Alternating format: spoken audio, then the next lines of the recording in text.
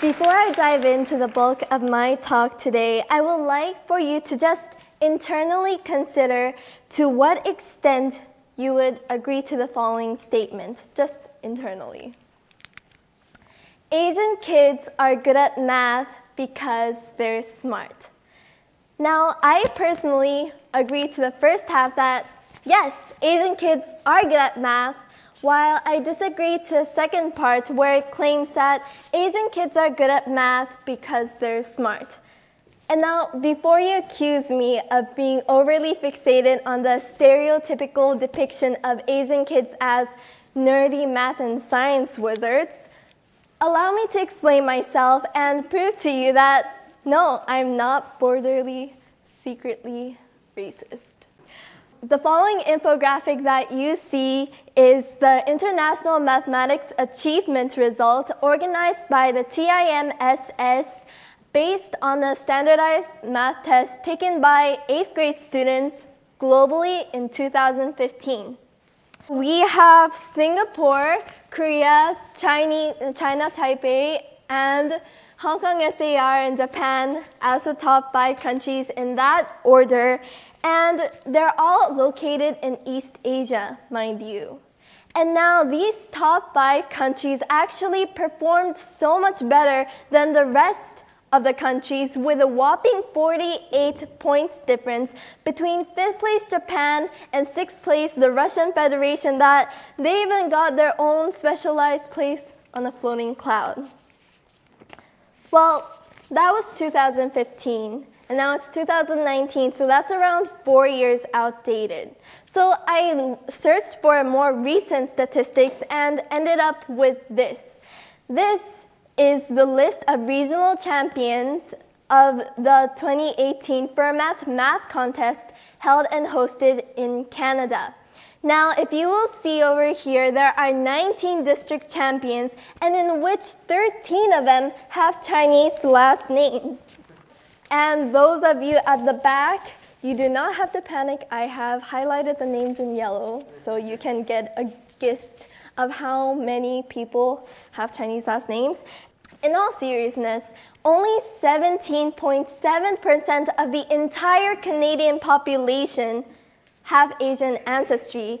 And so just by looking at this list, we can tell that Canadian kids with Asian ancestry are overwhelmingly outperforming Canadians that don't have Asian ancestry. So yes, I think that was enough to prove my point that Asian kids are good at math. But can we really say that they're good at math because they're smart? I think not. Because if Asians were really that smart and their compatibility with math just came from their blood, then why is it that nearly most of the predominant figures that left the largest footprints in math as a field of study all, well, white? Let's take a look at just a century ago in the early 1900s. In the West, you have these nice industrialized countries making use of complex math, physics, and chemistry to create engines and other tools of convenience. On the other hand, you have, well, China still under the outdated imperial reign, and Korea, well, doomed to be annexed soon. Let's take a closer look at Korea. In the early 1900s and pretty on in the mid-1900s, Korea was one of the world's poorest countries in the world, and education, well, educating the national populace became a national priority for the people, which in turn opened to new ways of modernization and technological development. And as a result, many Koreans today and a society, the Korean society as a general, view education not just as compulsory, but really important in finding success in life. And so in mere half a century, Korea had went from one of the world's poorest countries in the world to one where it hails studies as religion and cram schools as churches. But my main point here is that Asian countries have started to recognize education as their national priorities for their children, and they have found it perfectly reasonable that students tend to stay in front of their desk spending tedious hours studying, whether they enjoy it or not.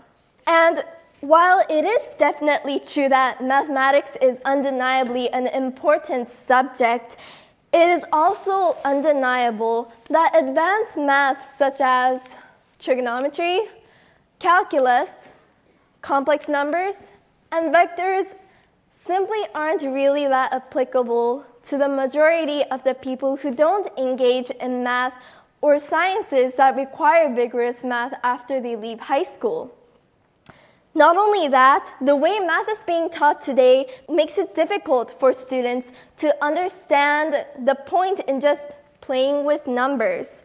And students struggling in math simply ask, why do we learn this? How am I going to use this later in my life?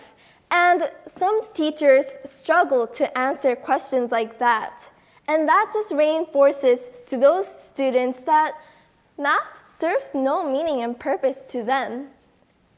And many students just don't feel the need to excel in math in order to succeed in life, nor do they harbor any interest to a subject that seemingly seems so meaningless. And high school students who won't pursue math later on in their careers or at university simply brush the subject aside and firmly hope they will never have to see another math exercise sheet ever again. But countries such as the US or countries in Europe are seeking to make changes in the way their schools teach students math in order to enhance their performances.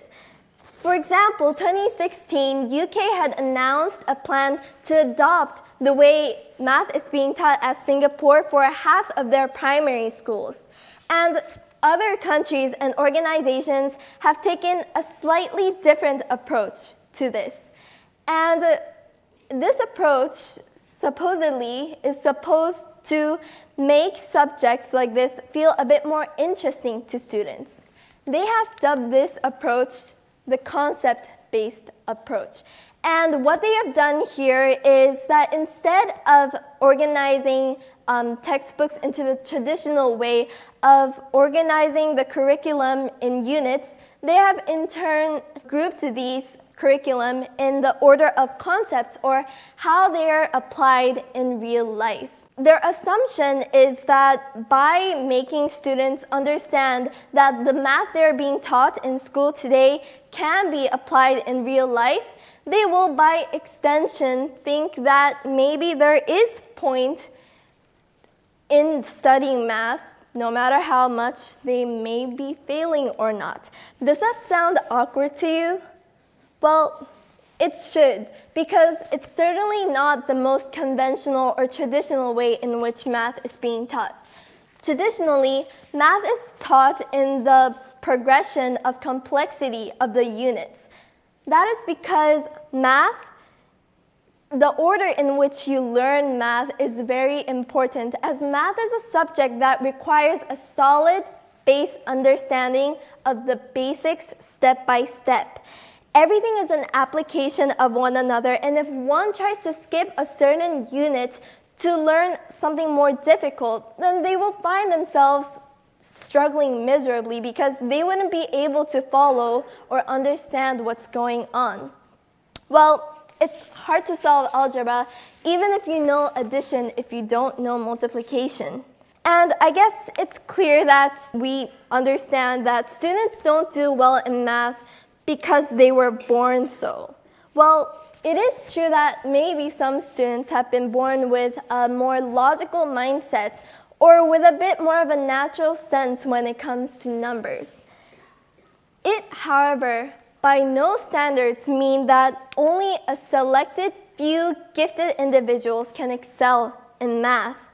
What some students lack is the interest, time, motivation, and the right education system that really helps them understand what they are learning in math class. The current education system in math may have some problems that need to be solved, but everything comes with a cost. If you don't find a way that fascinates and motivates a student, they wouldn't feel urged to try their best in class. And if you focus too much on trying to get students to engage with the subject, you can end up with a system that's impractical and one that students just find it difficult to follow. And no matter how well of an education system we implement, sadly, it will never equate to an instantaneous boost in our grades. That's because no matter how well established teachers and their education systems are, studies are just eventually up to us students. If we students don't feel the need to motivate ourselves and put in the will and effort to do well, everything will just be for naught. What we need in our education system is one that balances a way to drive motivation to our students while maintaining a reasonable level of practicality.